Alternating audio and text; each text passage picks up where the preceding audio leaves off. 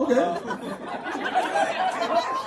That was the most adorable threat I've ever been a part of.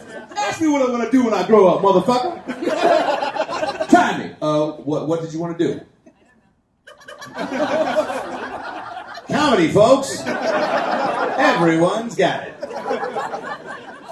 What I want to be when I grow up? I don't know what. I don't know. Get it? My nephew, he's 6. He had a joke for me the other day. He goes, "Why'd the chicken cross the road?" And I go, "Why?" He goes, "Because he had to poop on the other side." And I was like, "All right. Well, why didn't he just go on the side he was on?" He was like, "Because there wasn't a bathroom there." I feel the same way about that joke as I do this one. If you support live comedy, you are paving the way. Get on stage. Good night.